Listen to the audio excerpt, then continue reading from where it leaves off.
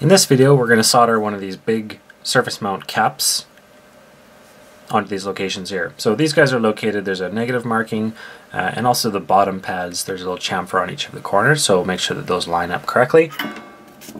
As with any part, we're going to start with blobbing solder onto one pad. Because these are big pads, we're going to use a higher iron temperature, so we're going to use up to about 800 degrees for this particular part. So you get a nice shiny blob of solder. Just rotate this around a bit so we can access it. You want to make sure that your iron is nice and flat to the board. Grab this in a way that you can get some pressure down on it. Try not to move this out of frame too much. Start warming up the pad. Get a good grip on this so I can actually press down a wee bit on it, and we're going to start to flow this thing in.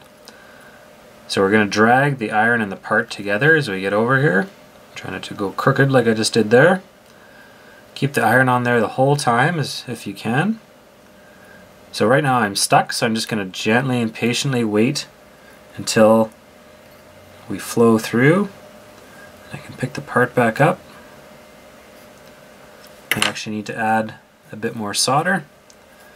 If you're ever running out of not getting good heat, then just try and add a bit of solder. So now our part's moving, and just slide it into place. Move that out of the way.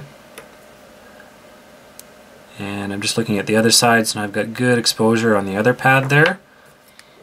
Let's throw a bit more solder in here. And I'm just going to take the top and gently press down. Like so. That looks good there, so I take the iron away.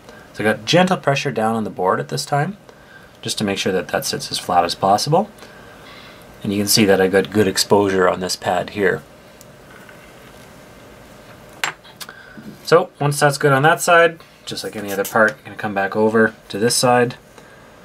Nice broad side of the iron. Get down there, try not to touch the plastic carrier directly, and start dabbing some solder in here. If you have flux handy, you can use that at this time, and that'll help speed things up a bit. But if you know me, I'm not a big flux fan. So we'll just sit this iron down on here for a little while. Dab some solder on there. That's going to essentially get us some flux. And wait till you see that solder flowing on to the pad. And once it looks pretty molten there, you should be able to pull the iron away and should get a nice blob there. Nicely soldered.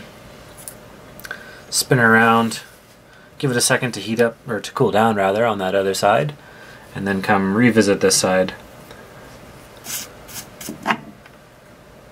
and just make sure that that's a good joint on that side. So we'll just add a bit more solder on there, like so.